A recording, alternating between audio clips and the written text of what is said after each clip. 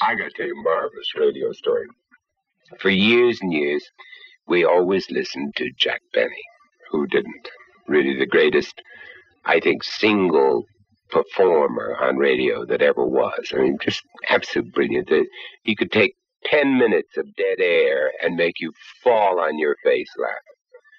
And if you remember, Ronald Coleman was always the next-door neighbor of the Bennies. And the Bennies, who were so chintzy and cheap and, never had enough of anything, were always going over to the Colemans to borrow a cup of sugar or a egg or something. So anyway, lap dissolved for a few years. This shows you how much in love with radio I was. I did a film with Ronald Coleman, and he and his wife asked my wife and myself over to dinner. And we knew where Jack Benny lived. We'd always known where Jack Benny lives, one of the sort of landmarks of Hollywood. So we got in the car, all dressed up, went down, went next door to Jack Benny. Went up to the front door, next door to Jack Benny, rang the bell and said, Mr. and Mrs. Coleman are expecting us, because they didn't live there at all. Not at all, nor did we know where the hell they lived. And we finally had to call the Screen Actors Guild to find out where the Colemans lived.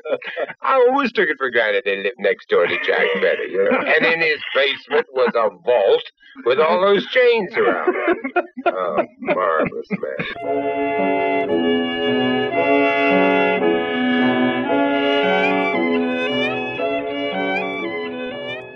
Blue night and you alone with me. And if a sponsor liked the violin player, he had a violin player on his own. The people may not like violin players, as proven by Jack Benny's career. He was forced into comedy off the concert stage. I didn't mind it when you scraped that overnight bag 2 weeks ago and called that playing the bees. Yeah. But when you stand here tonight and set that whooping cough to music and call that singing, you're going too far. Oh, you didn't like it, huh? Jack always referred to him as his nemesis. Yeah, he says, well, the nemesis character, because, I played a variety of things, but they were all the same fella.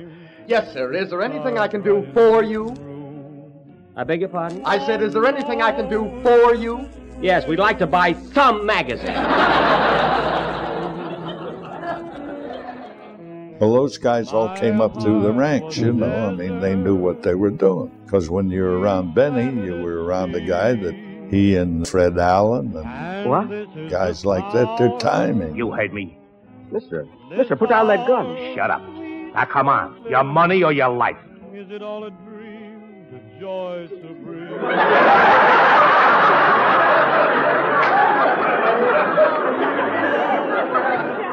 Look, Bud. I said your money or your life. I'm thinking it over.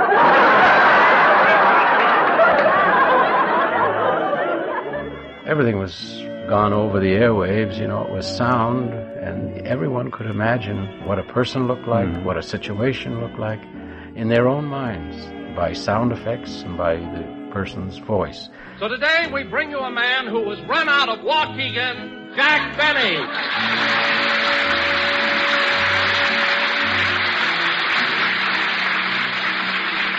Man there, anyway. Thank you. Hello again. This is Jack Benny talking.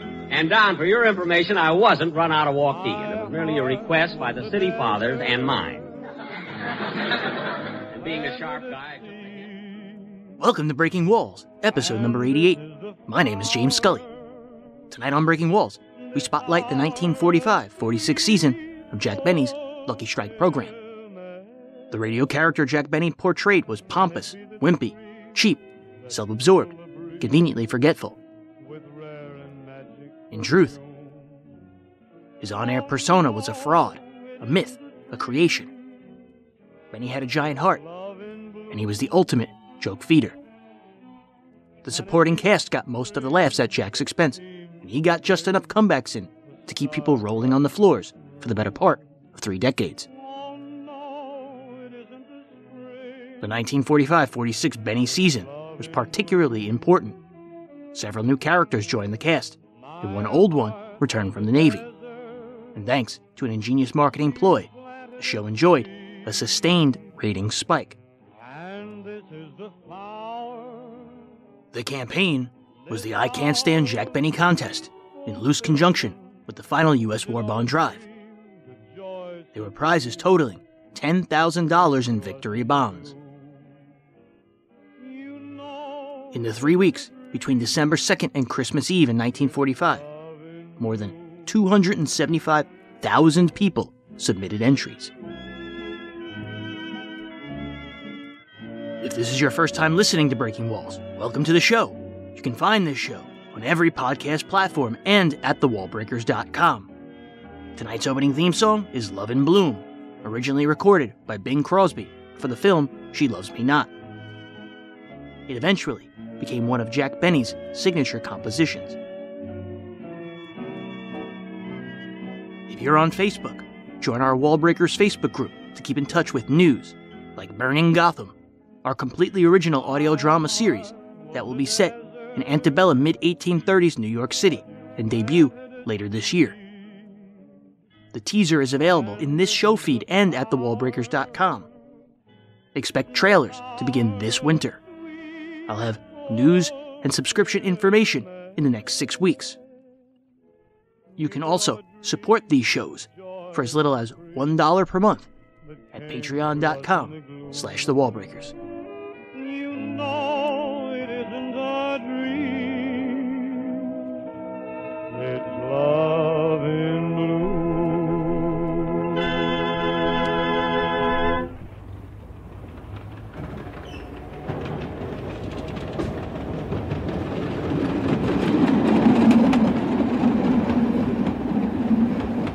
How long were you on for Jello? Oh, for a long time. General Fruit, Jello, and then when they had enough of that, we went on. We stayed with them for grape nuts flakes and grape nuts and all this and that. And then, I don't know what happened with that. We were on for years and years and years. And then I went with Lucky Strike. I think Lucky Strike made me a bigger, better deal, whatever it was. So I went with Lucky Strike.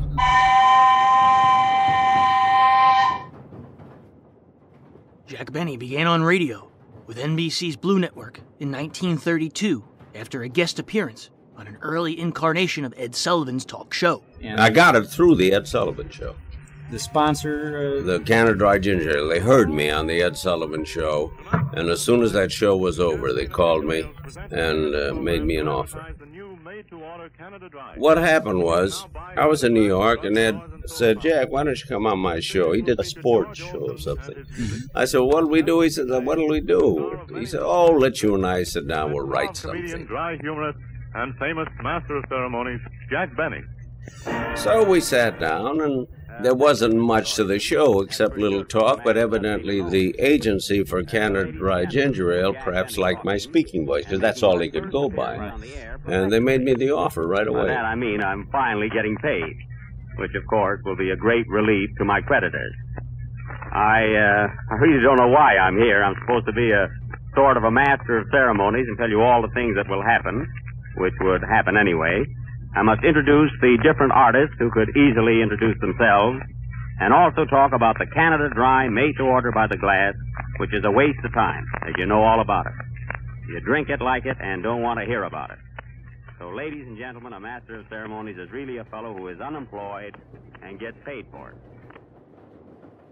It was first called the Canada Dry Ginger Ale Program, then the Chevrolet Program, then the General Tire Show, later the Jello Program, and the Grape Nuts Flakes Program. In the process, his show became a hit. One thing Benny always insisted on was a built-in comedy commercial. Well, you had insisted on the comedy commercial right from the beginning. Right from the very first show. When you had the sportsmen on the, was it the Lucky Strike program where they came in? That was Jello, Lucky Strike, everything, yeah. Well, you wrote most of those, didn't you? Or have a with big my part writers, with my writers, yeah, sure. We wrote every one of them. When we started for Jello, the Jello commercials saved Jello, because Jello was going out of business almost on account of Knox Gelatin was beating Jello, beating the hell out of them. And so they wanted the comedy commercials, figuring that that could be the one thing that would save it. And by golly, it did. It did it.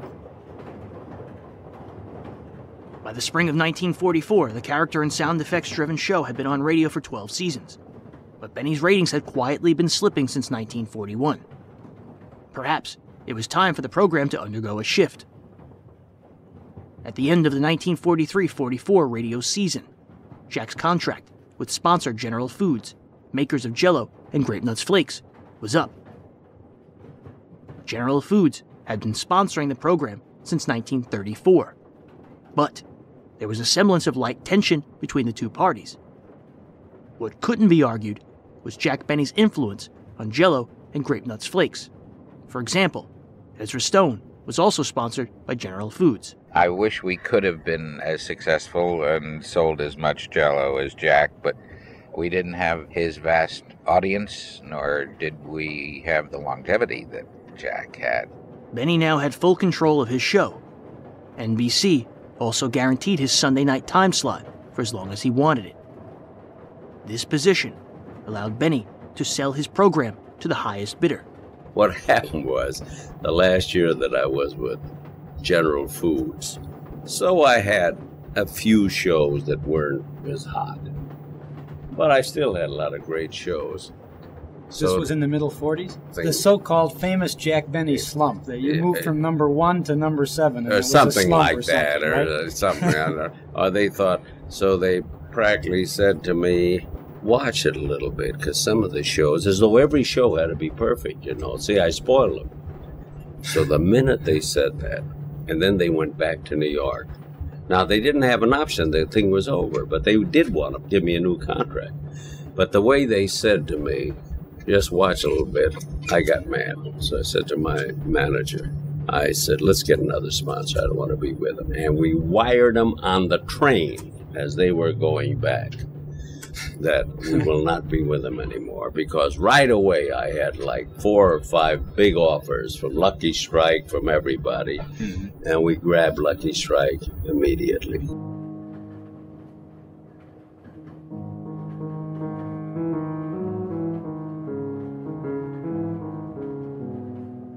All of this activity was being watched with interest by George Washington Hill, the president of American Tobacco. Hill asked his young ad man, Sylvester Pat Weaver, about Benny's availability. Benny's management team quietly held a sealed auction for sponsorship beginning the next season. On February 24th, 1944, a surprise winner was announced. Ruth and Ryan, agency of American Tobacco's Pall Mall cigarettes, bid $25,000 per week for 3 35-week seasons. The $2.265 million was payable to Benny for all payroll and production costs. There was an additional $200,000 fund for promotional purposes. The agency and sponsor assumed all network and carrier line charges. The advertising community was stunned. The final Jack Benny program for General Foods aired 2 days before D-Day on June 4th, 1944. Well, folks, this winds up our last program of the season, but we'll all be with you again next fall.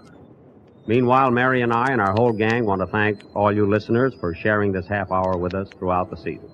I also want to thank our sponsor, General Foods, for a very pleasant association over these many years. I know Dennis Day joins us in all those sentiments. Benny then took out a full-page ad in Variety, thanking General Foods and their agency Young & Rubicam for 10 years of partnership. Afterwards, he left in August on a 3-week USO tour of Australia and the South Pacific. Everything was going exactly to plan for American Tobacco. Pat Weaver and George Washington Hill knew no one would take Ruth and Ryan's bid for Pall Mall seriously. But had Foote Conan Belding, American Tobacco's agency for its top cigarette Lucky Strike, entered the fray, the attention would have driven up the price. On August 28th, while Benny was away, American Tobacco announced that Pall Mall's sales didn't justify a $25,000 per week expenditure. They were switching sponsorship to Lucky Strike. They then announced a comprehensive multimedia ad campaign for the show. it was estimated to cost $250,000, or $3 million today. Beginning with the October 1st, 1944 broadcast, American Tobacco's Lucky Strike cigarettes sponsored the program. Gee, Mary, I'm glad you came over to help me straighten out my household expenses. These bills have accumulated all summer while I was away. Oh, Jack, this is Saturday night, and I want to go dancing. Let's go to the Palladium. The Palladium? Mary, with all these bills I'm paying. Gee. But, Jack, it doesn't cost much to go to the Palladium. They charge $1.50 for men and 75 cents for women. I know. For you, it's cheap. Think of me, $1.55 just to go dancing. $1.55? It's only $1.50. Mary, only a cheapskate doesn't check his hat.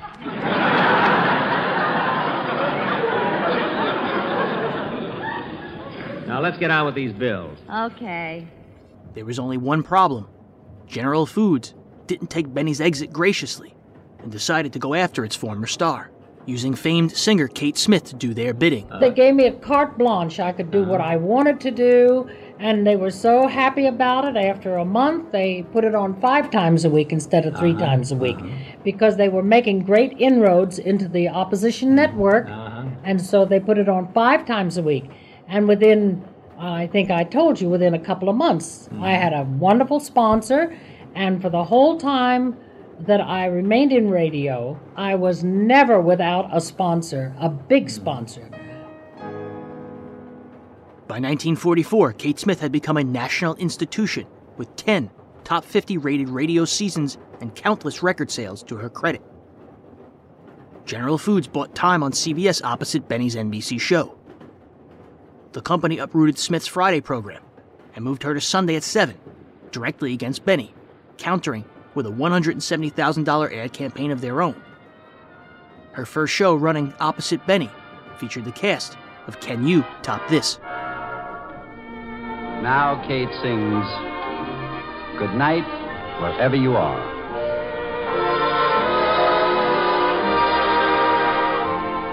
Good night,